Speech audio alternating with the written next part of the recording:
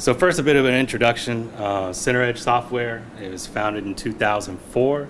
It's based out of Roxborough, North Carolina. So we're over from the East Coast, Raleigh-Durham area, for those of you who might be familiar. And my body's like wanting to shut down so hard right now. The day is almost done. My brain keeps telling me. But we provide software solutions for entertainment industry, family entertainment centers. These are like multi-use facilities where you might have bowling, go-kart centers, mini golf, arcades, restaurants, things like that. And we support a point of sale that supports all those applications. It's a difficult market to be in because, like a lot of point of sale systems, very narrow and targeted. And so to have a point of sale system that allows you to run an entire facility all with different verticals really with different needs, and to incorporate that into one platform is a real challenge and one that we tackle. And what we're doing now is we have some monolithic applications that are taking a really focused approach at transitioning those to the cloud. So a bit of an introduction on who we are as individuals. I'm Greg Baker. I'm the software manager at CenterEdge. My background prior to the entertainment field was really finance, healthcare, pharmaceuticals, things like that. And was really heavily involved in real-time data and high availability software in a radiology, private radiology practice. And I'll let Brant introduce himself. Hey, so I'm Brant Burnett. I'm the systems architect at CenterEdge. I've been there since 2004. So I have seen the move from on-premise applications that did nothing on the web to some integrations with web to more and more operations on the web to now moving into microservices architectures with continuous delivery. I'm also a big Couchbase guy. I do a lot of stuff with Couchbase all the time. That's our NoSQL solution that we use. And then I also do a lot of open source work too when I can find time, including a couple of pull requests into Spinnaker, but not many. Because I'm not a Java Groovy guy. And then I can be reached on Twitter at BTBurnett3 if anybody wants to reach me. So the next thing I want to do is just to help frame the rest of the conversation is kind of talk about what our basic architecture for our modern microservices architecture looks like. So first of all, everything is coming in through a load balancer that is defined by an ingress in Kubernetes. And then that's actually an AWS application load balancer that is being created by that ingress, which then is routing the traffic either to our UI service, which is distributing an Angular UI, which is then getting its static resources out of an S3 bucket through a CDN, or it's going to our API gateway that we run internally, which we call MashTub because we like bourbon. And so that is then mashing those API requests up into multiple requests out as needed to different microservices within Kubernetes, correlating them back together and returning responses back. And then our backplane is behind the microservices is primarily Couchbase and RabbitMQ as our message bus, though we do have the option to pick other services as needed for any given microservice, whatever the best fit is. But that's primarily what we use there. So let's talk about kind of where you start from when you're doing a CI/CD pipeline. Just about everybody's done CI, so the beginning of this flow will be pretty self-explanatory. So the first thing you start off with is you've got your code. You're doing merges in GitHub. So you got pull requests going out, code review happens, it gets merged into the master branch.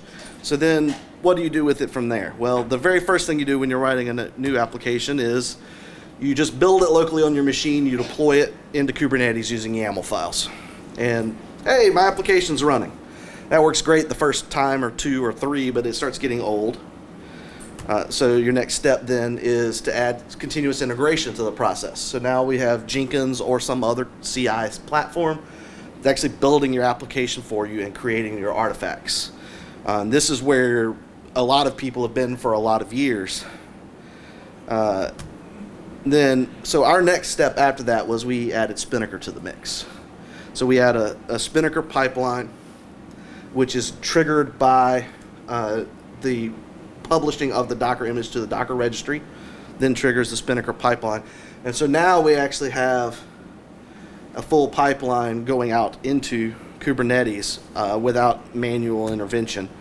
Kind of our next step after that is to handle configuration within our different environments using config maps and secrets within Kubernetes to help inject environment-specific configuration into there. So I'm going to go through these different steps in a little more detail, and then we'll pass it over to Greg to go over some of the really cool stuff we do with it. So the first thing is our branching strategy. We very specifically regularly merge everything into the master branch, meaning no long-lived feature branches. Our goal is to merge any work you do within a day. And so we're going to use a lot of tricks to help support that, such as feature flags. I know I actually saw some guys here from Launch Darkly today. We started using them recently to manage our feature flags for us. And then also, and that allows us to have partially complete work that's stable and functional, that's not going to affect everybody, constantly going into master, so that we don't have, like we used to, a feature branch that lived out there for 3 months, and God help you when it comes time to merge that back in. You'll have merge conflicts everywhere. So we try to constantly merge into master.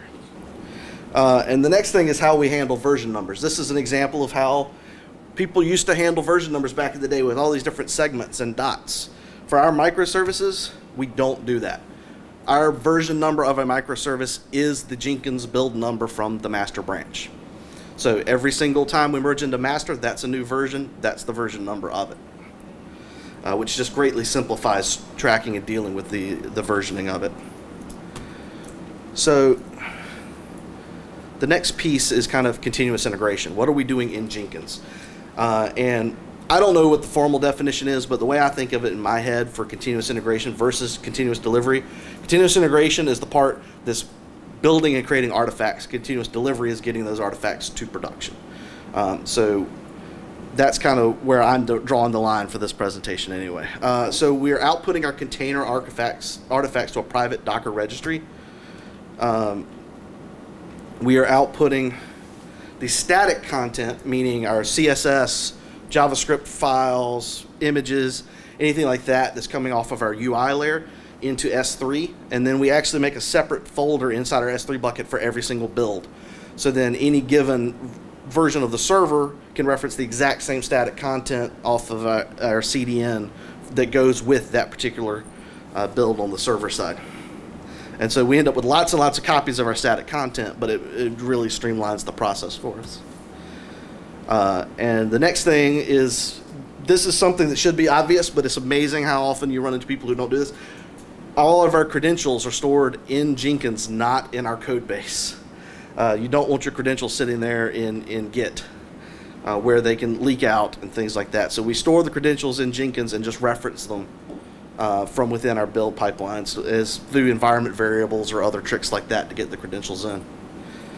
And then we have what I consider the really special sauce that really starts kicking this up to the next level in the CI part. First of all, we're doing all of the work that requires any kind of tool inside Docker containers. So our build agents for Jenkins have Git, Docker, and Docker Compose on them. That's all that's installed on our build agents. Every single tool that it needs to do anything is actually running inside of a container. And what this allows us to do is not have to worry about versions. You don't have to worry about what version of Node is installed on this agent versus that agent, or using tools that switch versions of Node that you're running in, or versions of the .NET Core command line SDK, or what. You don't worry about it. You just have build agents. They're doing their work, do everything inside Docker, and pull the right image out of Docker Hub that they need to do their work. The second thing is we use the Jenkins file pipelines that are declarative pipelines that you write inside your Git repository. We certainly have used other CI tools in the past where you have to define all the steps of your build in the CI tool, but then that quickly gets into a mess as soon as you're making a change to your system that requires a change to the pipeline and the build steps, because then, okay, now I've got a pull request that makes a change, but then I need to make a change to my build steps. But if I make the change to the build steps first, I'm breaking all the other builds. If I make it second, then it won't, my build will fail and I'll merge. This way, your pull request that requires build changes has those step changes as part of that pull request. And so it just keeps everything organized, and version controls your actual build steps as well. So next, our Spinnaker pipelines. So first, we're triggering right now based on when the new image is pushed to the Docker registry. We want to change to triggering based on the completion of the Jenkins build instead and use a Jenkins-based trigger instead of a Docker-based trigger, because we want to inject some additional data in there through property files coming out of Jenkins. One of the things we really want to do, for example, is use webhooks back to Jira, which manages our issues, so we can flag issues in Jira as deployed. So I need to know the Jira issue number coming in that property coming off of Jenkins. Right now, there's some limitations. You can't really inject Spinnaker artifacts from a Jenkins trigger, but there's some work in progress that I'm thinking, but I'm hoping by 1.11 we'll have resolved that, and so then we'll start switching. The other thing is we're actually using Google Container Registry for our Docker images, even though everything else we do is on AWS.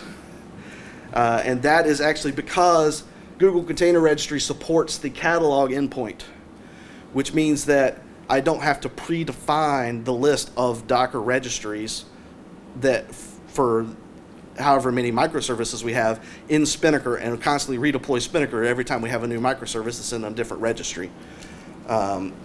Because it can actually just pull from the catalog in Google Container Registry the list of all the registries you have rather than just the list of tags on a predefined list of registries. So it just simplifies our ability to roll out more new microservices without touching Spinnaker and Halyard. We use the V1 Kubernetes provider. We started using Spinnaker last year. The V2 provider wasn't an option yet. We're probably going to look at switching at some point, but for right now, the V1 provider is giving us what we need. So we're just rolling with it for the moment. And we're also doing red-black deployments. These are also known as blue-green deployments. If you've ever watched any Red Hat presentations, they're always talking about blue-green deployments instead of red-black. I don't know why everybody picks different colors. I have some theories, though. One is that it's like roulette, and you have red and black squares. You got a 50-50 shot your deployment's going to work, which I don't think is where we want to be. The other one is that red and black is the colors of blood and death, which you also don't want to happen with your deployment. So we typically actually refer to them as blue-green deployments rather than red-black, even though the Spinnaker UI calls them red and black. And our pipeline succeeds once our Kubernetes pods liveness and readiness probes pass. This is actually an area we're still tweaking, is what do we consider live versus what do we require to be healthy. We're still trying to figure out exactly the balance here. In some cases we've said we don't consider it, we consider it healthy if it's not connected to the database but not ready. And that is helpful if the database backend goes down, so your pods don't sit there and constantly recycle themselves. They just go back to healthy once they're reconnected. But we've also run into problems where the database SDK was just in a bad state and needed to be recycled. And so in those cases, it's better for it to be in the readiness probe. So we're still trying to tweak and balance what exactly falls into which categories. So for our configuration, we actually try to put most of our configuration in the repository, including environment-specific configuration. Most of your programming languages have the ability to have environment-based configuration. .NET Core does. If you're using Node config, it does. I think Spring Boot does if you're Java. So we actually try to put all that into the repository, and because we're continuously deploying master, that means that if I need to make a configuration change for one environment, it's just a pull request into master, and now I've got history on all that configuration. So all of that's just constantly going in and constantly going out. So within a few minutes, I can get a configuration change all the way out to production just with a pull request and have that full robust history in my repository. But not all configuration belongs there. So we found certain forms of configuration that we find is better to put into Kubernetes as config maps and secrets. Connection info for shared infrastructure. So you saw in the architectural diagram earlier, we had Couchbase and RabbitMQ running as backplane behind all the microservices. If I needed to spin up and transition over to a new cluster due to a version upgrade or something like that, I wouldn't want to have to go put a pull request into every repository to change which cluster it's connecting to. So for that stuff, we put that into config maps or secrets, so then we have one place to change and we can repoint every application to new infrastructure. The second, of course, is security, credentials, shared keys, stuff like that. You never want that in your code, so we put that in secrets. We're currently applying our configuration by injecting environment variables in our pipelines. So in our deployment steps, we'll say, go grab this configuration from this Kubernetes secret, put it in this environment variable, so forth and so on. However, that will quickly make you start wanting to pull your hair out when you start getting a lot of configuration and so many environment variables that you're trying to set in your pipelines. So our next plan is to switch to using Kubernetes volume mounts, which will allow us to mount a folder full of configuration files and then change our application to read those configuration files. That also has the advantage that if you design your application to support it, it can monitor the file system for changes to configuration and change it dynamically without having to recycle your pod, which you would have to do with environment variable changes. But that is something we have not actually implemented yet. So now we've got this pipeline that's taking code in master, getting it all the way out to production as soon as we merge into master. So now the next big question is, how do we do that and keep the things stable and make sure things don't go down? So for that, I'm going to pass it back to Greg, who's going to talk to you about how we do our automated testing on this pipeline. So based on the questions I'm hearing, I can already tell, right? This seems like madness. We're definitely riding the lightning a little bit. If anything that comes into master runs out to production, how are we managing that, right? How are we making that safe, or at least as safe as we can? So there's going to end up being a lot of automated testing. We've got the usual stuff. I mean, these are things you would expect to see. Unit tests. In our case, we also added isolated integration tests. So it allows each one of our applications to spin up and make sure that it's integrated with RabbitMQ, with our database. If it's dependent on any other microservices, something we try to keep to a minimum. Like, we don't want our applications talking directly to each other, but in some cases we found a need to do that. This allows us to isolate those tests and run them. Second fun bit of work that we do is pre-production. So, I'm sorry, I can't stand behind the lectern, stop now. So we have the Docker trigger, right? And we've got our production pods. So new code commits come in. It's been merged into master, doing a build. Trigger's going to pick it up. It's not going to promote directly to production. What we're going to do is run a pre-production pod. So what does that mean? For us, for all intents and purposes, it's production.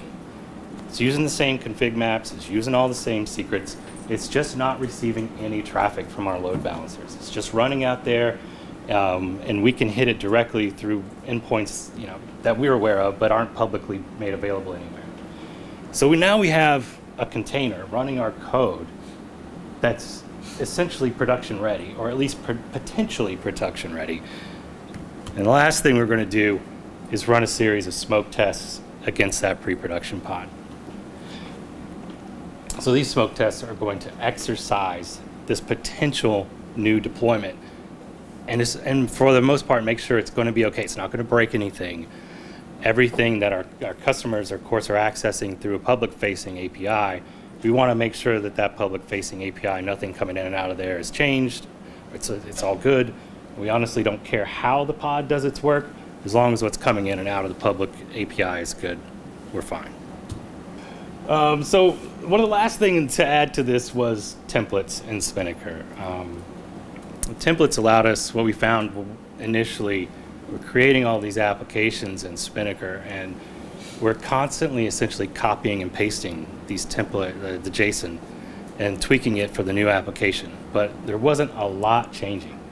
So templates allowed us to move all of that into common YAML files and start to share that in config files in Spinnaker. And we'll touch on that a little bit more deeply here in a few minutes. So talking more in depth about our unit and ISO integration tests. So our pull request comes in, it goes through code review, gets checked off on. We run all of our unit tests, and if that's all successful, we're actually going to create a Docker container at the end of that process. So at this point, we have a reasonable amount of confidence, as much as, as engineers and developers, we are confident in ourselves. We like to kind of at least prove it works. We think it works. So the next thing we're going to do is run some Docker Compose files. And this is where that Docker Compose file is what's going to spin up our ISO environment. This is going to be a simulated local environment where this container has access to everything it needs. RabbitMQ, a fake database, any other third-party applications it might need. Those two are containerized and then run in that Docker Compose. So we've got this little local network running to make sure this Docker container has everything it needs.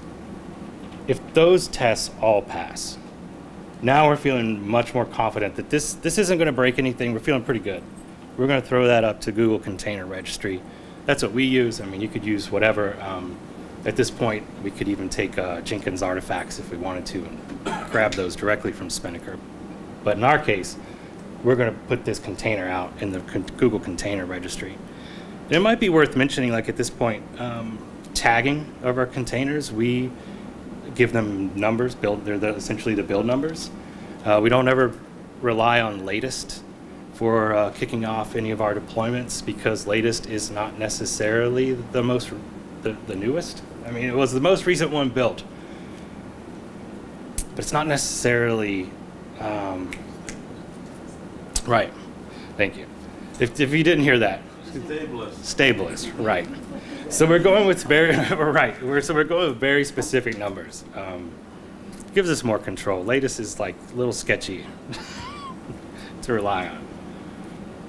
All right, so from our unit tests and integration tests, we got a container, a potential production pod. So the pipeline is going to pick up that production pod out of the container registry. It's going to kick off a pre-production pipeline. And again, that pre-production pipeline has all the same settings as a production pipeline would. For all intents and purposes, it is production as far as everything hosting it is concerned. Then we're going to run a round of smoke tests. This is something we learned and we feel like we did wrong initially. Initially, and a lot of our pipelines are still doing this, so we're fixing this. Our smoke tests were hitting this pre-production pod directly. And so what we found out we were missing was, yes, the code application works. The API fails. The API that our consumers and our own products are consuming might fail. There could be a change that was done here in this application where some of the data or whatever it was sending in or out got changed, wasn't captured by the API, and this test completely missed it. So here we are thinking, wow, this container is awesome, it's ready to go, it doesn't break anything. Actually promoted in production, and now the consumers of our third-party API are seeing errors that we didn't catch. So to fix that, smoke tests now run through our gateway. They run through our API, REST API, and an API gateway, and we're using headers and other tools to be able to control that these smoke test requests are coming from a testing request, and so they can route the traffic to the pre-production pod. Now we feel like we're actually testing what matters, and that's what our customers are consuming and interacting with. I mean, do they really care what this does on the back here? No, they really don't. They care that this API they're interacting with does its work correctly. So we felt that was an important shift we've made recently.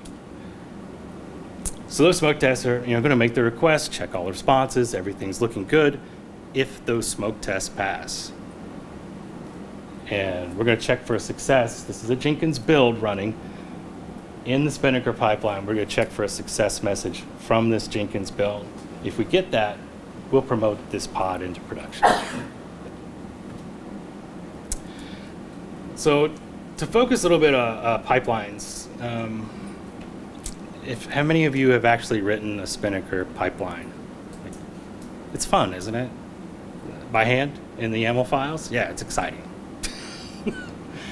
So this is how we got started. We're creating applications in Spinnaker. Oh, this is great. UI is awesome. It's easy. You click here, click that. Maybe you edit a few things in the JSON configs.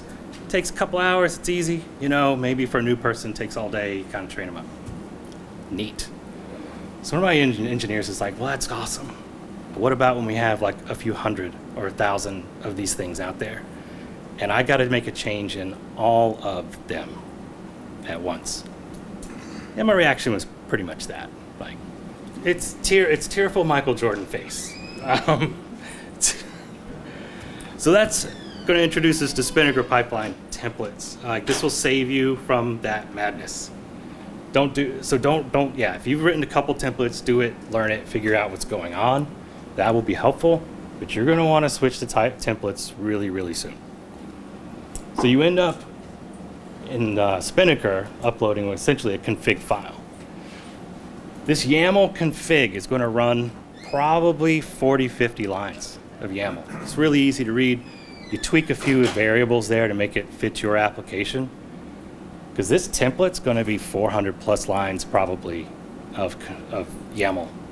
And trying to edit that thing and maintain it is a nightmare, especially once you're crossing that 10, 12, 20, 50 applications referencing it.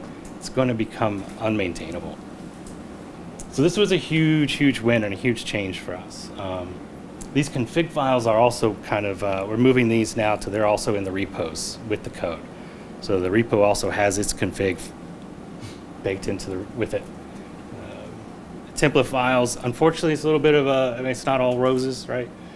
One of the things on the template files, we're still hosting these in a publicly available, it's a public repo you can hit in GitHub. There's some limitations on Spinnaker. I mean, I guess there's some workarounds, but we haven't really dug into it yet. But the easiest path to getting this ready is host these in S3 or some other bucket that's publicly available, your templates. Spinnaker then can reference those. And you just put the URL in your config file of where to find the template. The config files also define all your not environment variables, but the values that you want to inject into this template. There's going to be tons of variables you're going to end up putting in this template to reuse it. And we've got coded samples we're going to share with you later. You can just go grab from a GitHub repository and take a look at how we did this. So what do we find? Like pipeline benefits, like awesome. Why use them? Well, they increase speed for one thing. Eliminate duplication. One of the things is, you know, if we're writing the same template file over and over and over for each application and just making a few tweaks, it's wasteful. It's a waste of time. It's hard to maintain. And so we had to get rid of that. Also created errors, so moving to configs and templates reduces the amount of errors we have. Maintenance costs are down. If I have to roll out a change that needs to go to every application, I put it in the template, and now it's out there. Downside is, because we're not using volume mounts yet, again, it's not all roses, Spinnaker isn't aware of changes to this template file. So if you actually make a change in your templates, you're still going to have to go recycle all your pods to get those changes out into production. Volume mounts will help fix that. We're able to consolidate all of our updates. Again, this is just part of putting shared code together, making it easier to work with. It's a much lower learning curve as a manager, onboarding new talent and bringing people in. If I have to hand them hundreds and hundreds of lines of new YAML code to work with, I mean, it's just kind of mind-boggling, and they've never worked with it before. But if I can say, hey, here's a project, you just need to worry about the config file and make sure it works for your application, change a few variables, it's much easier to get them onboarded. We can work them into the other stuff later. And finally, I think this is also a huge win, version control. I know who made the change, I know when it made it. I can track it back to breaking changes that got into production. So that's another huge win. So we're getting towards like kind of what we learned, right? What was the good stuff? Things we learned was focusing our testing effort. I mean, initially, we were all over the place. You had tests that were testing the microservice, and similar tests were testing the API, and similar tests were like, God. Always be reviewing your testing and your CI/CD process and look for where are we doing the same thing twice, and can we stop doing that? Pipeline templates. I just cannot say this enough. If you're not using them yet, or if you're interested in getting into Spinnaker, you're going to want to use this. This will save you a huge amount of time.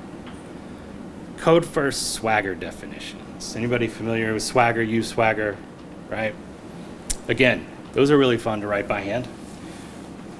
So they had a problem. We were writing these Swagger definitions for our APIs by hand. Well, you can imagine when you have a whole team of developers, each one of them writing Swagger definitions, as much as you try to control that, each one ends up being a little different. There's somebody defines things just a little differently here and theirs. Things aren't consistent. So we got away from that. We finally were just like, screw it. It's not working for us. So we put in a Swashbuckler. This is a .NET Core thing. It works, integrates with .NET. This actually allows our engineers to do what engineers do, write code. And we can just generate a Swagger definition file from the code directly. Finally, code samples, like this is stuff, we have CenterEdge/Spinnaker Summit 2018.